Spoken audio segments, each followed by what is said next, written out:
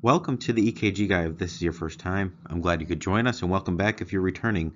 So we're continuing to move through our ECG coding reference guide that we have now made available online. Okay, so those of you that have access, you know how to get there. Those that don't, what you can do is simply put this into your search bar and search that. Put your email address in, click submit. From that, you'll get a link to your email. So check your email. You'll click on a link, and then from there, you'll get to our coding reference guide here. Okay, and if you're returning, simply put that in, and you're able to bypass that whole thing. Okay, so that's just the first time. Now, our website is www.ekg.md if you're looking for more resources and our courses and books and such. So what we're at here is we're under rhythms. Okay, so you can see there's a number of different things. We're in part 2, we're in rhythms, and today we're going to look at a sinus arrhythmia. So let's get started. So sinus arrhythmia, again, this is what we call sinus rhythm with a beat-to-beat variation in the P-to-P interval. Okay, and what that means is that's the time between successive P waves, so back-to-back P waves, and that results in an irregular ventricular rate. Okay, remember when we talk about these P-to-P intervals, if you imagine here is a P wave, and here's the next P wave. So one P wave to the next, we call that a P-to-P interval. Okay, remember the R to R interval would be from one R wave to the next, we call that an R to R interval. So here we're talking about the P-to-P interval. Okay, so this one here.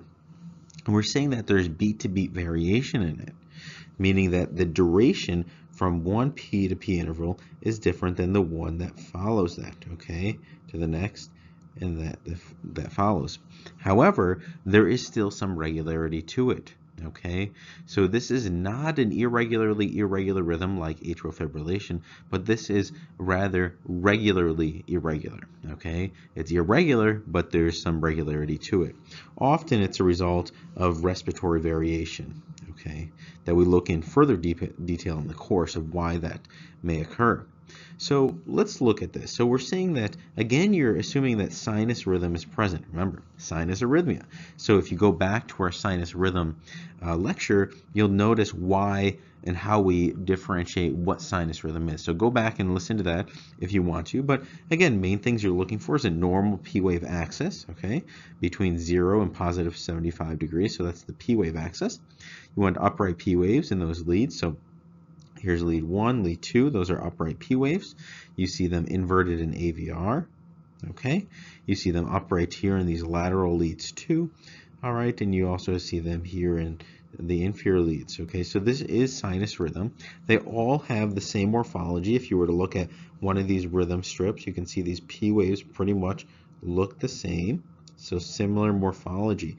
We want to ensure that we're not working or dealing with a wandering atrial pacemaker or multifocal atrial tachycardia. So that is something to keep in mind. So all have the same P wave morphology.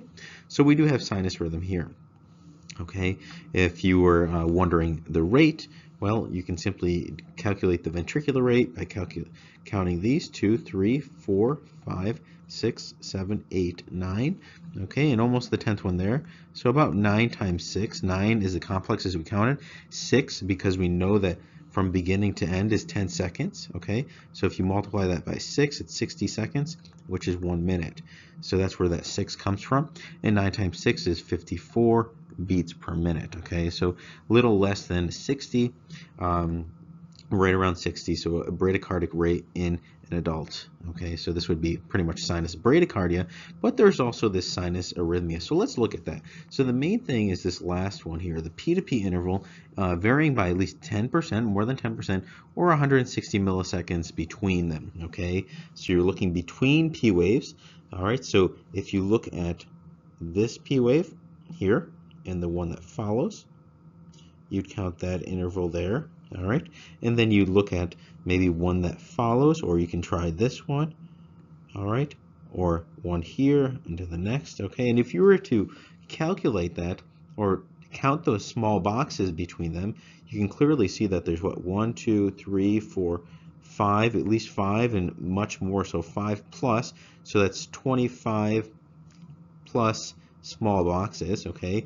And here you have about 1, 2, 3, 4, maybe a little over 4, so about 20 plus small boxes, okay? It's clearly more than 160 milliseconds. Remember that 160 milliseconds, okay, is 4 of the small boxes, okay? So if you were to look at those small boxes, so 1, 2, 3, 4, okay? Normally from one thick line to the next, there's 5 in between them, and we're saying that there's at least 160 millisecond change here, okay? So from beginning, from here, 160 milliseconds, okay? So that's the variation we're looking between P waves, okay? So hopefully that makes sense there. And if you were to kind of do that on your own, you'd see that that's there, but I won't bother you with counting right here because I'm sure you can do that. So again, let's just review this. Sinus arrhythmia, again, this is beat to beat variation. You have a regularly irregular rhythm. So again, irregular, but some regularity to it overall. And P to P interval varies between successive beats, resulting in that irregular ventricular rate that we discussed. You have sinus rhythm present, so you have the P wave morphology that's the same throughout, a normal axis, and it has those upright and inverted P waves in the leads that we discussed. Okay, so go back to that sinus rhythm lecture right before this if you want to ensure you know why we see what we see in sinus rhythm. I think that's quite helpful. Now with the P to P interval, again, varying by more than 10% or 160 milliseconds between those beats. Okay, so 4 small boxes is 160 milliseconds or 0.16 seconds. Well, that's the end of this lecture. I hope you learned something. Now, just to keep you in mind of our course material that we have available, so again, if you go to our website, www.ekg.md, okay, so this is our website, and what you'll notice is that if you go to the EKG course here, okay, you'll find stuff that's separate. So notice that we have a number of topics, practice material, lectures, a way for you to contribute, and this is the course here over here. So you'll notice we have over 300 videos or so, and that's more on YouTube.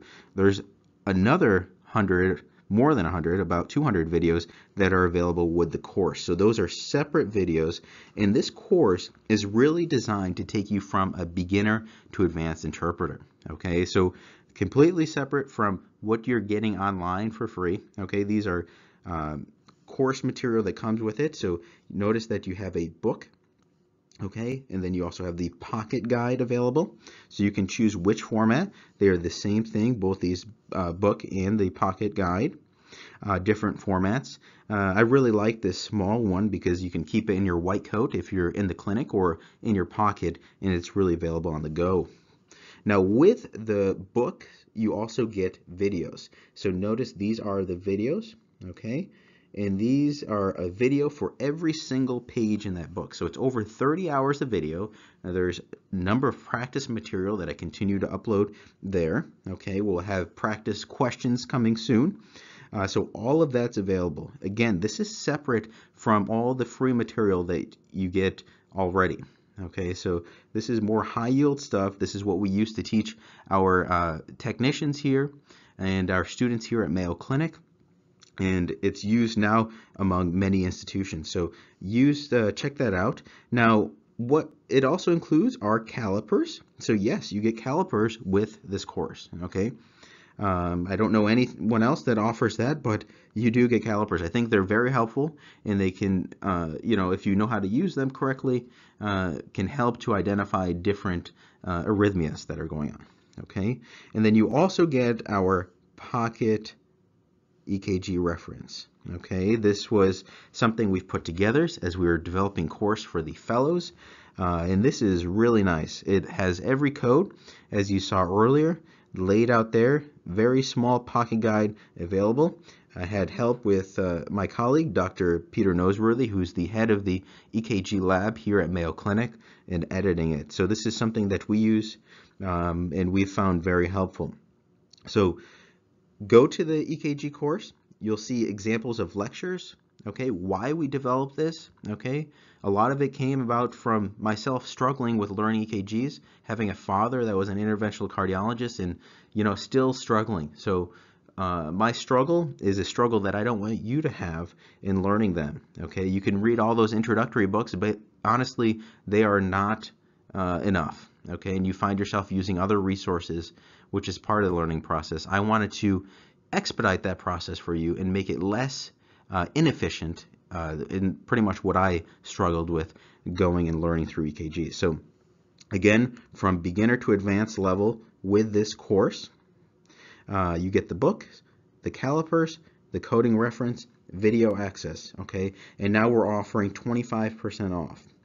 25% off. Put that code in on checkout, and you'll have yourself 25% off that will even, it's pretty much covers the cost of what we use to print the material. So we don't really make much off it. It's more to help our learners grow and really be able to contribute to patient care. That's why we do this, and we love doing it. So thank you so much for your support.